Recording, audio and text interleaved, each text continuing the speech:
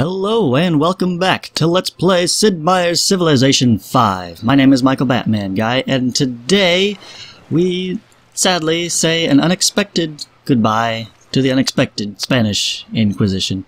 Yes, this is the short and sweet finale episode because I should have known it was coming. We have run into some crash issues.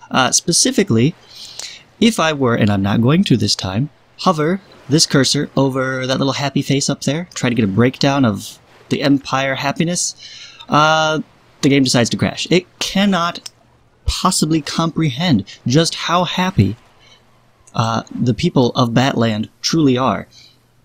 And this is a real shame, because we are doing fantastically. Gotham is the most wondrous city in all of the land, having literally just about every wonder ever.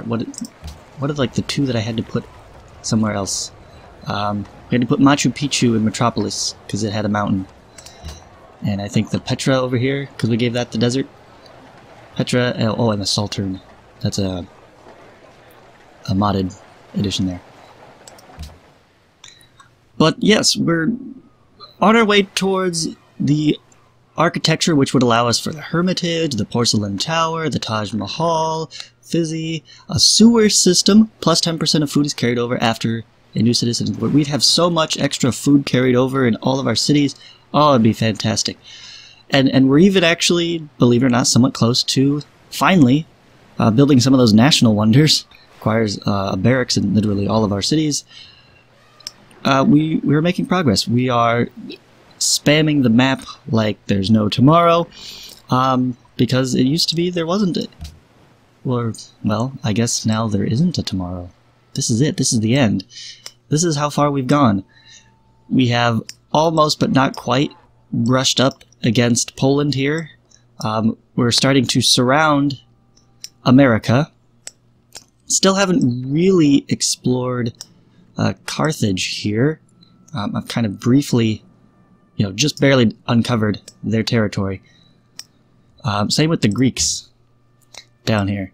Just starting to get a feel for what they have and what they can do. Running into some issues here with Shoshone. Sorry, there we go. It's like, no, Pocatello, that's the name of the leader. Shoshone here. Especially with this city being right up in their face. Oh, great fun. Great fun.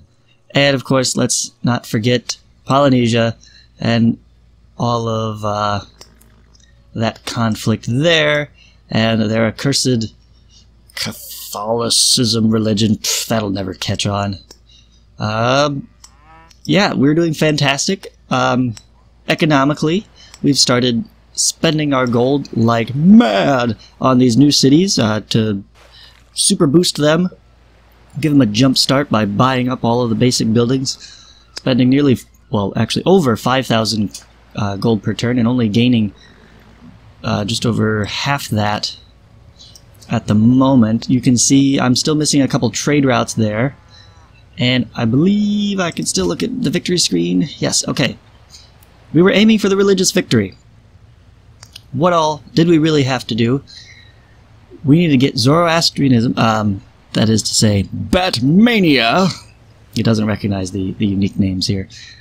Founded by me, to 70% spread. That is, I believe, by city. So I needed to have 70% of the cities have Batmania as the major religion. 69%. Almost there. We certainly have more than enough followers. That's purely population. That's because my empire is ginormous on population. So we have literally more than double the required followers to declare a religious victory. The catch there is the holy cities, only 1 out of 7. To convert a holy city in this game is a pain in the tuchus, because they will always, we had briefly gotten Washington to flip, but even if we were to, say, flip New York and flip Washington, you can see he's somehow producing 54 pressure for Buddhism, even though there's only one city here, right? New York is getting 9 pressure because there's one nearby city with Buddhism. Washington is getting 9 of that pressure from New York, but if we got rid of that, they would still have, what, 45 pressure for just from being the holy city for Buddhism. So we always have to be fighting that continuously, which means basically like surrounding it with inquisitors and missionaries, just to constantly bombard it with Batmania, which would be hilarious and fun, but take a long time. These turns have gone on long enough. I'm sure if you're actually still watching here, you have the patience of a rock, and I commend you. But thanks for joining me in this endeavor. It's been a fun game. I have had a lot of fun just steamrolling over the AI. Not really. I haven't really done much to them, but relatively speaking, I've conquered a ginormous amount of land. We've had the massive empire to the point where I almost ran out of city names. In fact, I went through the end of my list and got, you may have noticed, once we got through the most popular ones, the leftovers were kind of going alphabetically there. There are not a whole lot left. I think I have like 20 more city names at best. So we would definitely have to stop settling at that point. So we're nearly there. And that's going to be it. This has been a blast, but it's time to move on.